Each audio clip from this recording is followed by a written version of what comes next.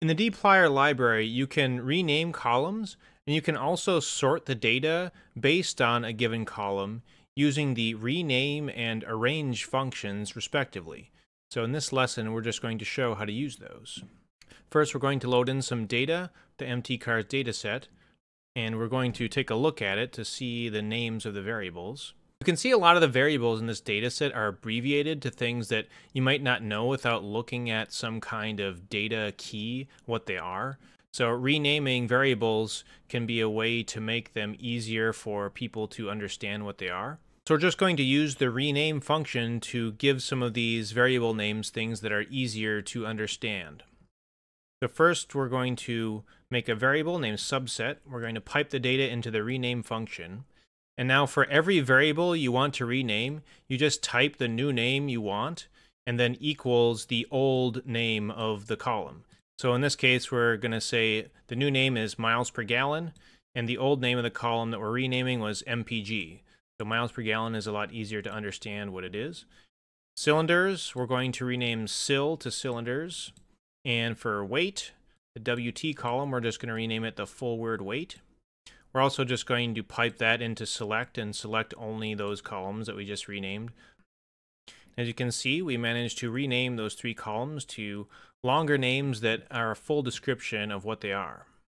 Now the arrange function lets you sort a data frame by a variable of interest.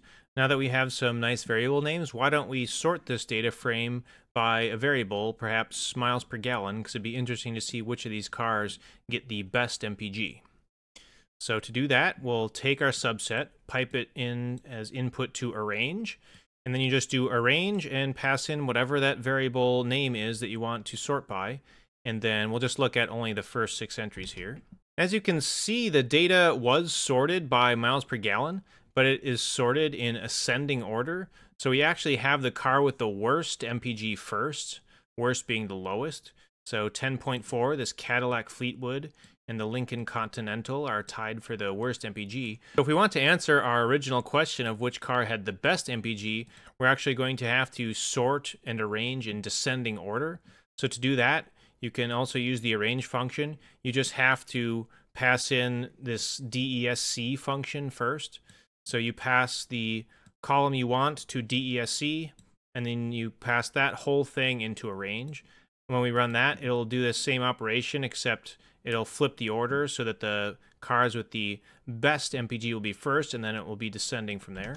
So we will run that. As we see, the most fuel-efficient car in this data set is the Toyota Corolla. So now we know how to rename variables and also sort data by a given variable. But sometimes the data sets you'll load in won't have all the variables in them yet that you want.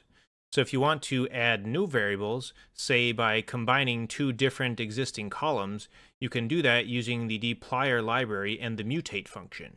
So in the next lesson, we'll look at mutate.